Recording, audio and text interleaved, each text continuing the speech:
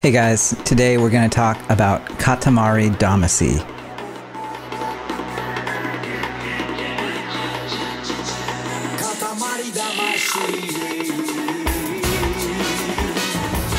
I'm going to teach you how this obscure 2004 PlayStation 2 game will teach you how to create a billion-dollar company.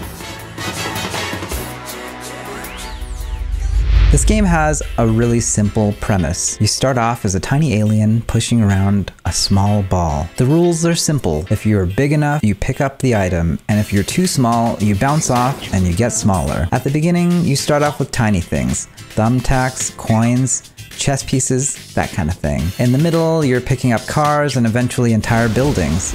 By the end, you're picking up huge things, entire cloud systems, continents. That's kind of like starting a startup, actually. You start small, and when it's successful, it has global reach.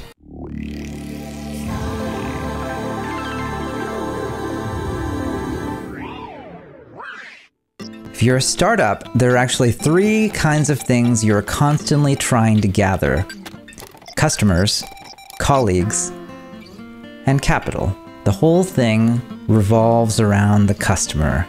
We start there for a big reason. Without a customer and the problem they want to pay you for, there's no reason to start a startup in the first place. What do customers want, and how do we give it to them? Well, we've got to make a product. But that product requires people to create it. Your colleagues, your team, your co-founders. You wouldn't believe how much time successful founders spend just building that team. And the better your team, the better your product, and the better you can get that product in the hands of those customers. Yes, that's where capital comes into play. That's where investors come in. There's a lot out there for the right teams and right problems being solved for those customers. There are lots of ways in this game to play the game wrong. First off being not rolling the ball in the right place. One of the things you'll notice in this game is that you have to be on the lookout for the best areas. The best founders are actually doing this constantly. One great exercise I encourage every founder to do is this. Go into your calendar right now and ask yourself, for every hour that you spend, is it in the search for customers, colleagues, or capital? And are you spending too much time on one or the other? Are you pushing on something that just isn't providing value? It's just not working. Well, if you are, try pushing on one of the other things. What you will find is that when you get progress on one thing, it will open doors elsewhere. If a customer comes in and signs on the dotted line, you'll immediately find that you're more compelling to investors who might want to give you a check. And that capital will let you get that co-founder. It's a fantastic virtuous cycle. Now, the next thing you have to really be focused on is bouncing off things that are too big. And that's a key part of how this game is played. Remember the core dynamic of startups. Build small and take down things that you can take down, but then build up. What does it look like for a startup to bounce off? Well, there are a couple ways that I can think of. One is too much capital. You might try to make a Katamari ball that is country-sized on day one. These are companies that raise too much money, and you can't pack it in. It doesn't stay together. It disintegrates before you can even get the ball rolling. Rhymes with tragic beep.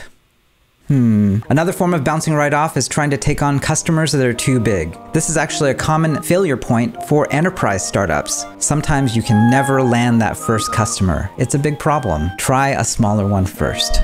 Finally, too many co-founders. Sometimes you start a company and there are just too many people around the table. You ever work on a group project? Having one too many team members invites just too many free riders, it's too hard to make a decision, and nobody can agree on who does what. Finally, let's cover the snowball effect. And this is the best thing about startups. The best billion-dollar startups we've ever worked with all work in this way. This is what product market fit looks like. Initially, you're this tiny little alien pushing a ball around, recruiting co-founders, getting your first customers, finding your first outside capital. And then with each passing month, quarter, year, you get bigger. You're recruiting better people, you're taking down bigger customers who pay you more. Yes, sometimes you're raising more money. This obscure 2004 game teaches you a lot. It's how incredible startups like Coinbase or Instacart get started from founders sitting in front of a computer and building their first version. All you have to do is get the ball rolling.